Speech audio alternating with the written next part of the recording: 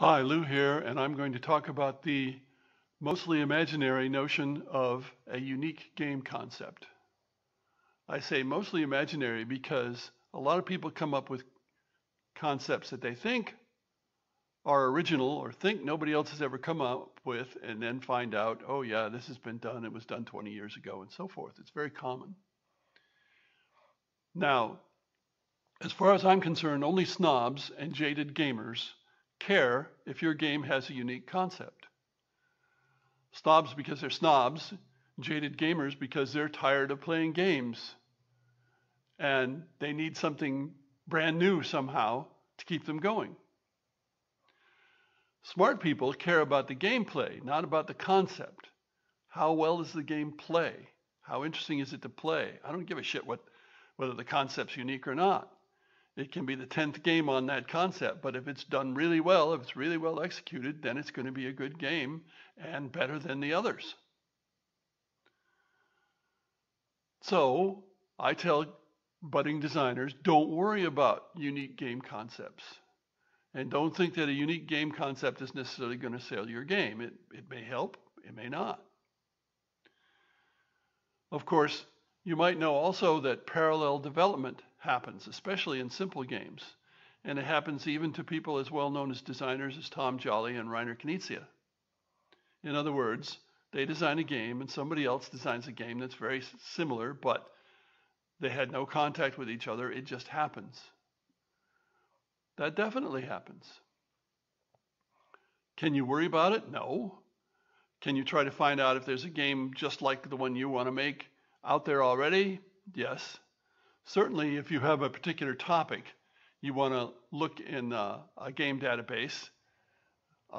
There's one for video games, there's one for tabletop games, and see if there's a game with a similar title or topic. And that can be quite interesting, but of course you may find that, yes, there are a few games like it, but they're all old and way out of print or way out of availability in the case of video games. So why worry about it? You can still make your game.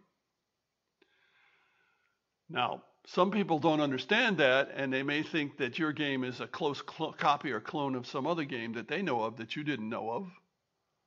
But there's nothing you can do about that either. Some people who make games that are based on other games, for example, many of the Britannia-like games that are based on my game Britannia, they don't even mention Britannia in the rules, not anywhere. They give no credit at all, even though it's obvious to anyone who plays, yes, this derives from Britannia. And that's okay because I guess they're worried about getting sued, but in fact there is no chance of them being sued, not practically. You don't need a unique game concept to avoid being sued. Copyright does not protect game ideas. Patents do, but patents are very expensive and a bad idea for almost all games. Trademarks is the thing you have to watch out for, which can involve titles, but trademarks go out of use generally when the game is no longer available. Now, you can do a trademark search, but some trademarks are not registered. They're common law trademarks. Now, those go out of use as soon as the game is no longer available, but still, it's possible. And I recall a case where somebody was working on a video game and they called it Dragon Rage. Well, I have a tabletop game called Dragon Rage, which has been published in 1982 and 2011 and could be published again. So I wrote to these guys and said, guys, are you aware that I have a game called Dragon Rage and so on? And they had not known. And they changed their game name to Dragon Frenzy, which I think was a better name for what they were doing anyway. So it worked out fine for everybody. Now, could I have stopped them from using Dragon Rage? At that point, Dragon Rage was long out of print. And so I had not registered the trademark. It was a common law trademark. They could have called their game Dragon Rage, but it would have possibly confused some people. So it was better for them to change the name in that respect as well. Even if you have a unique game concept, you can still end up having problems with the title and such. So the unique game concept doesn't save you from that. Unique game concept doesn't really save you from anything. It's not a bad thing. It's probably a good thing, but it's not necessary. And what I'm telling aspiring designers is don't think you have to come up with a unique game concept because we have hundreds of thousands of games out there.